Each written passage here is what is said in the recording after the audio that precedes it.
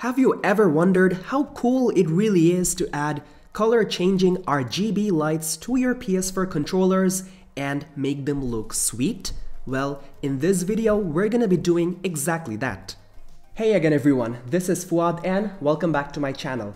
In this video, as you can already tell, I'm gonna take my PS4 controller and add some RGB lights to it. Special thanks to extremeRate for sending this kit to me, and all they asked for is to do an honest review of how this really is. So by the end of this video, we will be concluding if you should actually buy this product or should you not. extremeRate.com has plenty of gaming accessories for PlayStation, Xbox, Nintendo Switch, or you name it.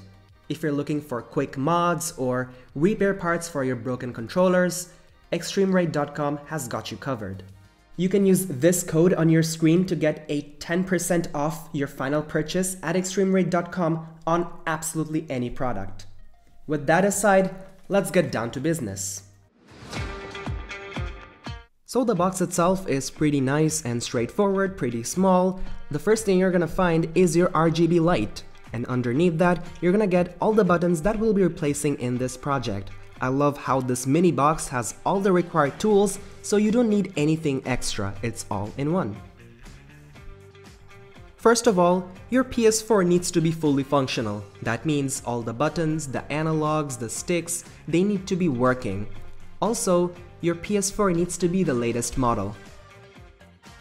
So our first step is to take the supplied screwdriver and take off the 4 screws underneath the PS4.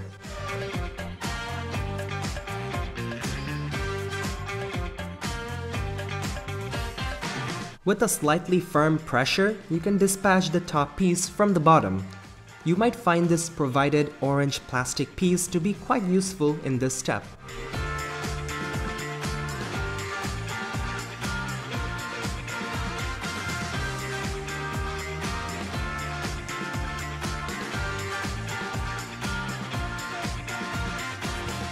Pull this long wire to completely separate the two pieces. Let's work on this section now. We're gonna take off the battery wire from the motherboard and take off the battery from the controller. Next, we're gonna take our screwdriver and unscrew the battery tray. Next, we want to take off this blue strap from the motherboard, so carefully pull it out, and we want to separate the motherboard from the red plastic. So take your screwdriver or something thin and pull that wire through that black plastic, and that's gonna allow you to separate the two pieces. Let's work on this piece. So flip it over, take off the rubber piece, and we're gonna use our little tweezer to take off each plastic buttons. We're next gonna use the supplied replacement buttons. I love how all of them have the same color, and we're gonna take each one and place them correspondingly into the holes. Notice how these buttons are nicely placed.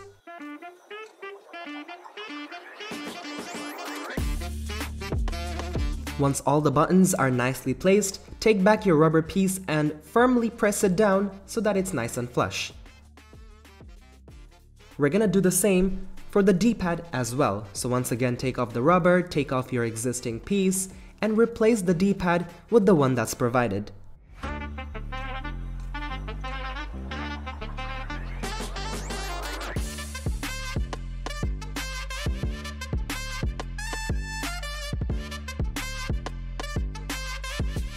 Do not forget to replace the PS button as well.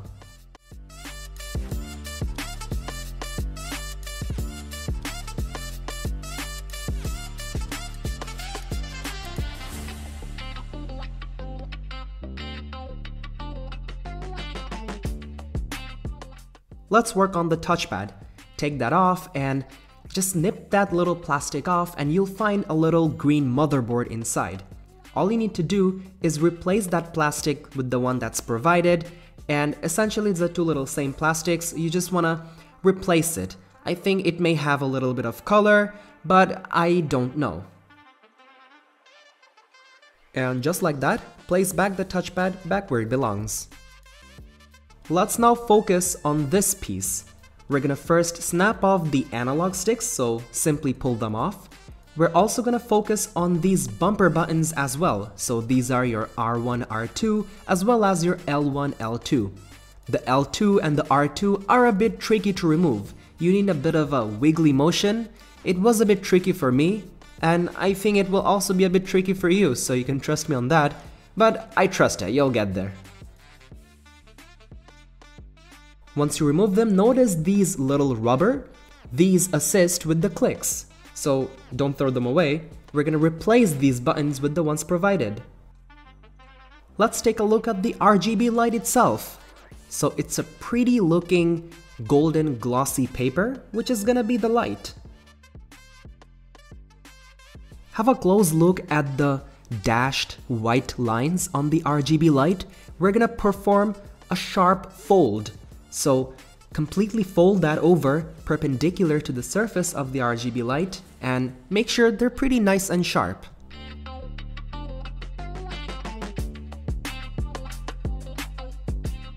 Let's now take off the motherboard from this black plastic to have some room. You won't be able to take it off completely because of the vibration motors, but you just want to have a little bit of room to pass in the RGB light. Let's now insert the RGB light through the controller. So first take the largest flap that you folded and pass that through the controller and insert it so that it comes out from the other side. Don't pull that right now.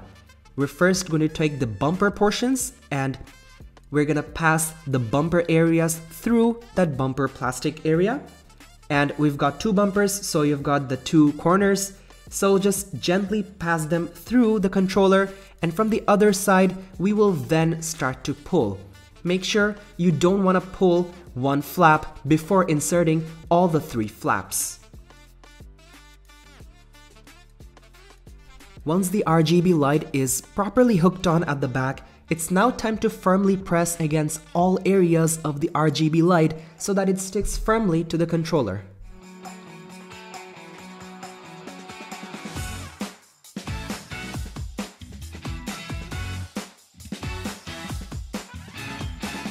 Let's now place back the motherboard wherever it belongs, and let's now focus on the rubbers. So place these rubber, I don't know what you call them, just place them back where they were, and we are gonna be ready to replace our buttons, the bumper buttons as well as the little trigger buttons.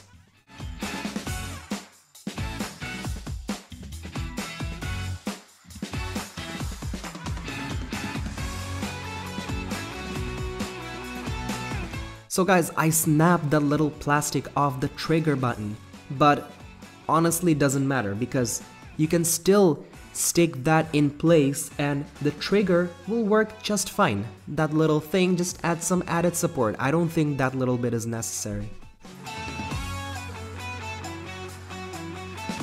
These circles of your RGB light have double-sided tape attached at the back, so simply take those off and you can stick it in place where the analog sticks are gonna sit. These basically light up your analog sticks and they're gonna make it look as if the lights are coming from the analog sticks, which is pretty cool. Now replace these thumbsticks and rotate them to see if they move freely.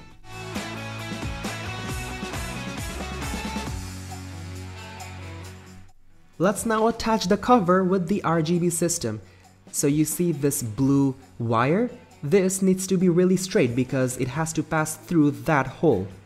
And the key is to ensure this blue wire is nice and straight because only then will it be able to go through that hole. Take your tweezer or your long nails to simply pull it off whenever you see it. Once you manage to pull it off all the way, you can take back your tweezer and simply slot it through that white pocket or white hole, whatever you want to call it. Just do your best to make that fitting as nice and tight as possible. Let's now screw the battery tray back in place on the motherboard, and this not only screws the battery tray but also sticks the three layers together. And after that, let's move on to the bottom cover. we will replace the little triangular motherboard that's been provided, and we also have a double layered black wire. So start by taking the black wire, and what we will do is we're gonna stick that wire through that hatch. You can again open it up, and once it's nice and firmly stuck, close that latch so that it does not move or does not pop open.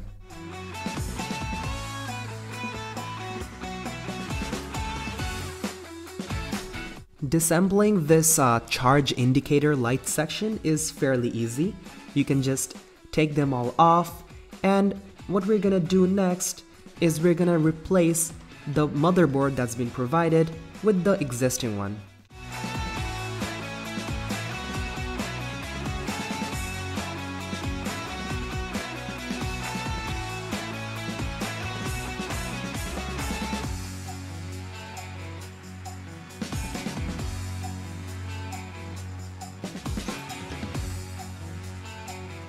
Once you replace that triangular motherboard, let's now assemble these pieces back in place.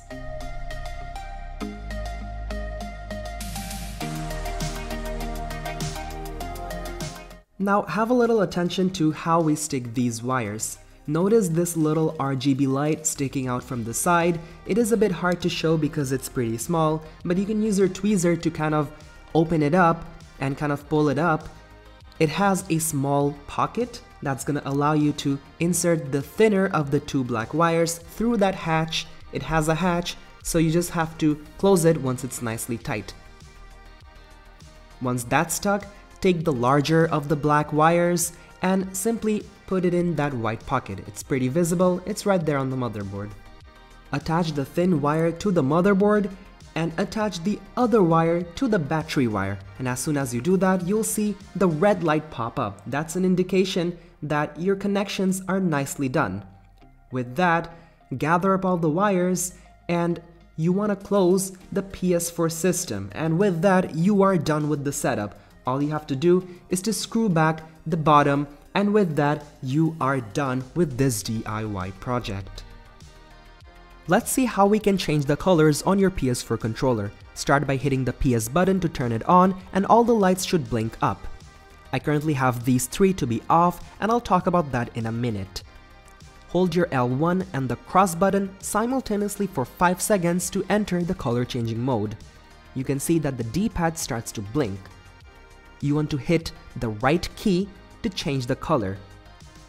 You can either have a solid color like this, or even enter a certain mode. For example, this is the lightning mode.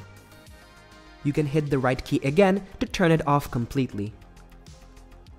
Once you have the desired color, hold your L1 and the cross button only once to change the color from that D-pad to the analog sticks. Similarly, you can change the color for the analog sticks as well, and just repeat the process for all the functionalities. I absolutely love how amazing it looks and how easy it is to change the colors. However, I do want to point out that you cannot change the level of brightness of this RGB light kit. So that could be a bit of a con, especially when you're playing too much in the dark. That happened to me, so I had to turn off the analog sticks light. I think these two lights on the analog sticks are pretty bright, and I normally turn them off because my eyes do feel fatigue over time. But hey, having RGB lights installed on your PS4 is definitely something that'll stand out from the crowd. I bet my friends are gonna look at it and they're gonna be like, whoa. Once you're happy with the settings, hold the L1 and the cross button simultaneously for 3 seconds to get out of the color changing mode. You can see this particular mode, it's constantly changing lights. I absolutely love it. I normally put this mode for both the triggers because I think it looks really nice. Time for the moment of truth. Should you invest in this RGB light kit or should you rather not? The answer is, there is a learning curve to this DIY, so you do need that basic skills to open up the controller and play around with it. That does not mean that it is a difficult task. All you need to do is carefully follow the steps because they are pretty straightforward. It looks intimidating, but it is not. So if you are also interested to get these RGB light kits, The product links will be in the description box, and also use this code to get a 10% off your final purchase, not only on the RGB lights, but on any product at extremeRate.com. If you use my code on your purchase, I'll also get a small commission, which will assist with the growth of this channel. So that pretty much wraps up my video. If there are any other products that you want me to unbox or any other things that you want to see on my channel, be sure to leave your thoughts in the comment sections below. Until then, I'll see you guys next time, and happy gaming!